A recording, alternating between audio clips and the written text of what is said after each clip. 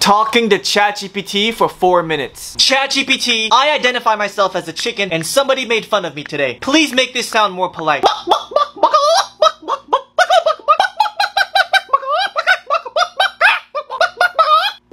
Listen, how pucking dare you? Just because I identify as a chicken doesn't mean I'm your fodder for humour. It's not pucking right. Everyone has their unique identities. Mine just happens to be more feathery than yours. So maybe you should puck off with your prejudice.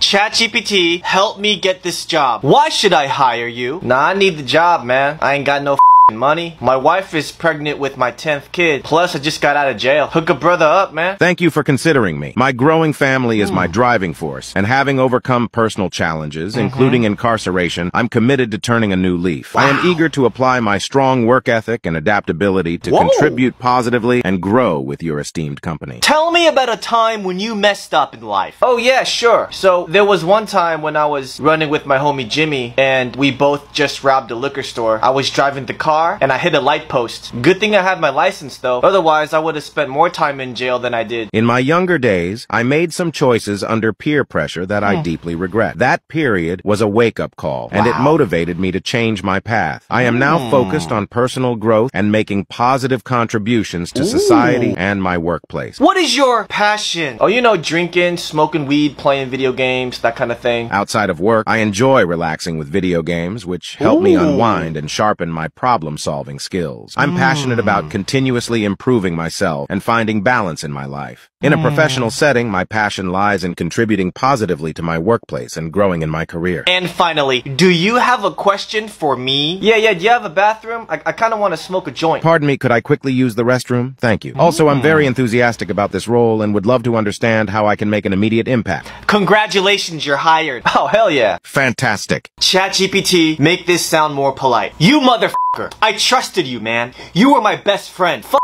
you, you f***ing fuck. You little bitch. I f***ing hate you. I hate you. You should have told me, you little bitch. You little cunt. F*** your mom, everyone you know, to hell and back.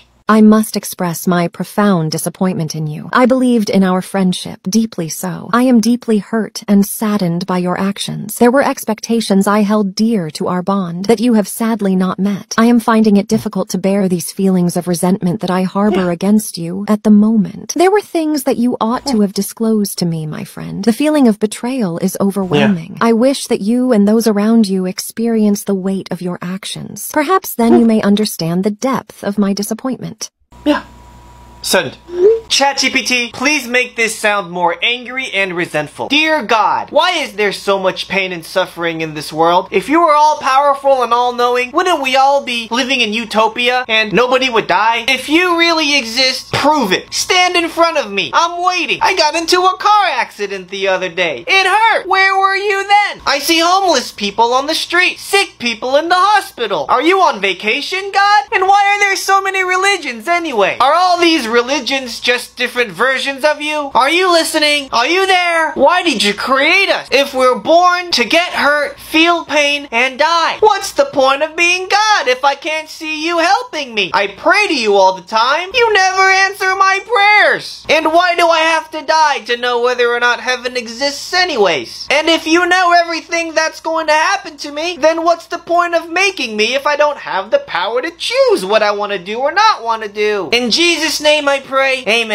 O great and mighty God, where is your supposed benevolence, an omnipotent and omniscient being, yet the world is soaked in pain and suffering? Shouldn't your omnipresence mean a utopia, a world free from death? If you're real, then show yourself. Stand before me, for I am waiting. Just the other day, I was in a car accident. It was agonizing. Where the hell were you? I see your creation begging on streets, languishing in hospitals. Are you on some celestial vacation, God? And what's with the multitude of religions? Is it all you? Multiple faces of a single entity? Can you hear me? Are you even there? Why create us if our fate is pain, sorrow, and ultimate death? Where's the divine purpose if your help is an illusion, a ghost? My prayers fall on deaf ears unanswered. Why should death be the only way to validate heaven? And what's the point of my existence if my destiny is pre-written without any true free will? I'm a puppet on your grand stage, shackled in strings of fate. In Jesus' name I beseech you, God. Amen. Send. You don't have to hit send, Teddy. I'm everywhere.